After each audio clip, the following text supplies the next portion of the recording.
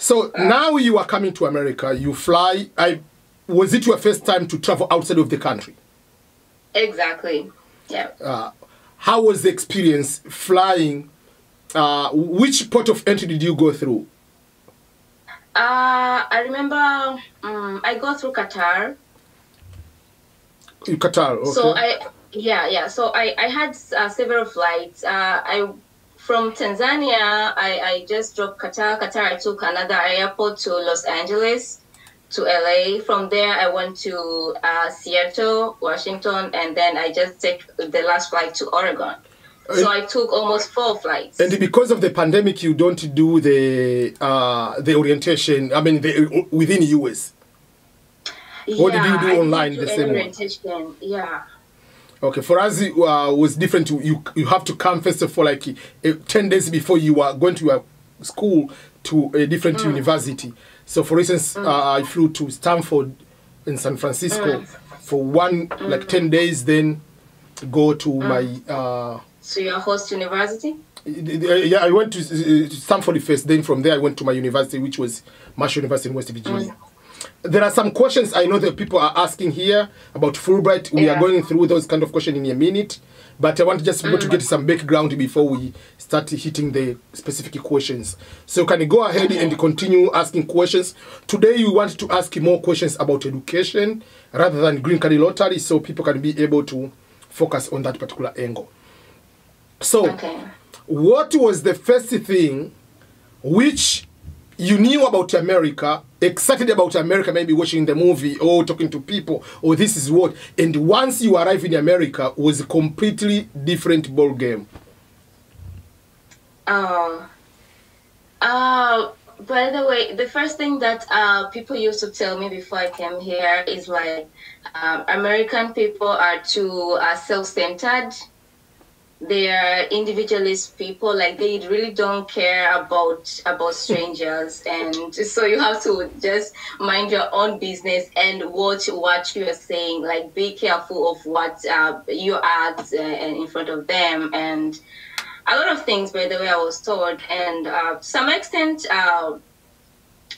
it wasn't. I felt like these people are totally like selfish. That was my imagination when I was told those kind of things. But I found it is different because they do care.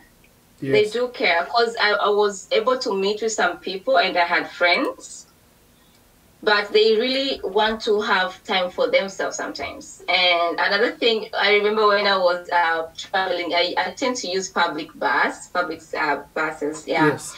And every time when people were dropping or reach their stops, it's like, thank you, driver, thank you, thank you. That was very strange to me. Like, back home, when I drop, I just drop and go back to, go ahead with my activities. But here, everyone you have to say thank you, thank you. And I was like, okay. Now, I was wondering how much driver is tired of responding to those same things. But it is the culture, by the way. It is the culture, and it might differ from one state to another. Yes. I was in Oregon. Maybe it might differ to another state. So I'm really not sure. So I was just learning, but it was a good thing. And another thing, when I was passing in the street, people are greeting you, even if they don't know you. You see? Yeah. But when I refer that experience back to Tanzania, you might pass and people don't really greet each other. If a person greets you, that means he wants to ask something or they want to be friends. They want you to be friends and all that.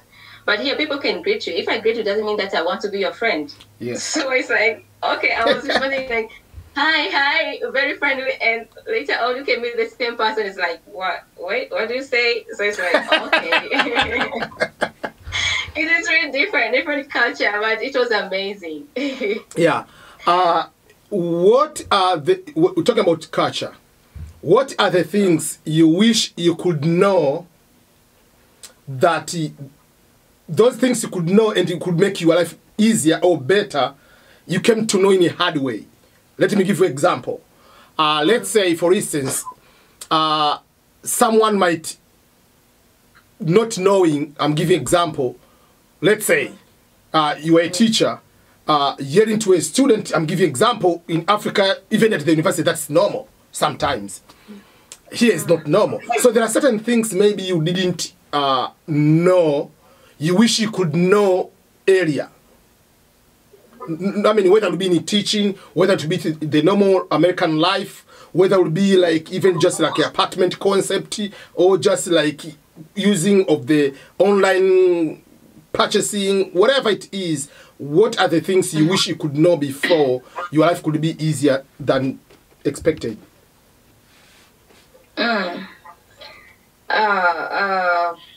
Frankly speaking, I can say maybe most of the things I was already like guided. I had good guidance from the former Fulbrighters who were here, and they really tried their best to share the experience with me, and I took it, and I came with it here. And well, I just passed in a smooth way, I can say. But the things that I really try to cope is like when you're in the class, in Tanzania, we really respect our teachers, our instructors. Yes. And even if the term is over, you have to wait until the teacher finish everything. So you're not supposed to like, teacher, the term is over. You cannot say that. But here it was really strange. The term is over, and I had one student telling the instructor, the professor, you see that, excuse me, somebody, time is over, just straight like that. And it was so amazing and surprised, like how can a student tell the teacher something like that? He knows that the time is over, but there's something like he wants to finish up, and they really don't have patience. So it's like they're straight with what they right. I can say they don't have that fear of a teacher or instructor or professor or whatever, as we do in Tanzania. That's a very good way to put it forward, yeah.